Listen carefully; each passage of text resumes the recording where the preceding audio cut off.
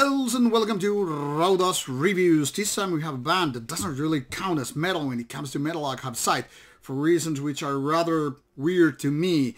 But this is not purely what you would consider to be metal. Still, I would say 90% metal and the rest can pretty much, well, be ignored. Anyway, this is a band that I have featured previously with their previous album, C.B.A. from Liechtenstein. This one is Alpine Resistance and features rather, well, a cover that probably gives you a lot of ideas politically. Not gonna touch the subject more than that, but I have the feeling of this band that they're waving their middle finger to both East and West and humanity on the way as well. Let's see if I can just remove the jewel case without breaking it. Sometimes it's hard because they are kind of hard to get out. And here you have the message, knife and a middle finger, and very much like, okay, we're gonna just, you know, piss off and let you fuck off. I don't know. The thing here is, this is kind of a metallic release with a lot of punk included. But when I say a lot of punk, I mean it's mostly still metal. One could say this is kind of a metallic crossover with a lot of things to be said.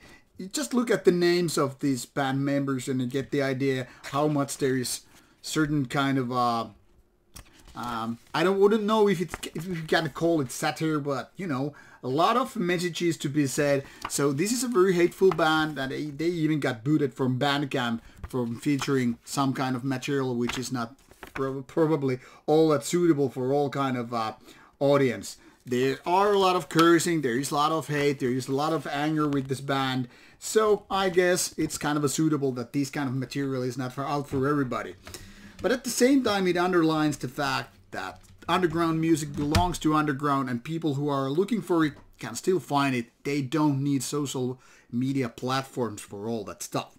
But let's talk about the music. Let's forget everything else here. So this comes with 10 tracks plus 2 bonus tracks. They're not, for some reason, listed as here. I don't know, the other one didn't sound like familiar to me, but the last one is War, I Am Elite cover song. That is pretty much a cool way to wrap things up. But the rest of the material are obviously the band's own material, and this is a step up from their previous album. And these 10 tracks are very fierce, very kind of up-tempo, most parts not all the way through, and they have a lot of energy combined with this anger and, you know, hateful sentiments towards whatever. And the music is indeed quite punky in the way that there is a certain kind of hardcore mentality. For some people it's very, very lovable, and for others it's more like a, I don't really care. I mean, it's not that far away from, you know, bands such as Dogthrone doing their own punkish versions, if you will. But this is more leaning towards death metal and the like. Not exactly trashy, not exactly purely death metal, but there is this element of extreme metal being very, very much present. And by extreme metal, I don't obviously mean bands that go like doom death or anything like that. This is way too up-tempo, way too aggressive for all that stuff. To be honest, I wouldn't be surprised if there were more trashier elements with this kind of music, because after all, this is the kind of a mentality that, you know, steps up from the societal issues and whatever opinions. Then again, it's also leaning towards more black metallic outlook, but it doesn't really sound like that when it comes to individual riffs and all. Production-wise, it could be of very many different kind of styles, but yeah, it's fitting for this kind of music. So there's a lot of that metallic, kind of a hardcore-ish, kind of a punky, kind of a crusty elements, but calling this non-metal just sounds plain ass wrong to me.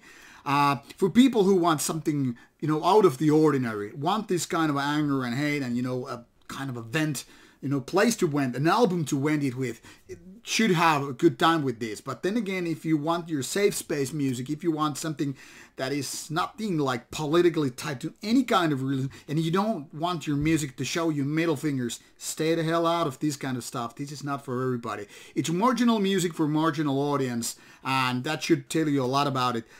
You will find links provided in the description box so you get the idea from the band's social media presence. And the music is supposed to be on other platforms later on. This was told to me by the label owner. So even if you can't find it right now when this, well, review comes out, check out later on. It's aggressive and angry but it's kind of okay to listen to, at least if you don't care so much about the message. So check it out or check it not. I don't really give a fuck. Hey, that almost rhymes. Anyway, cheers and see you soon with more reviews coming away.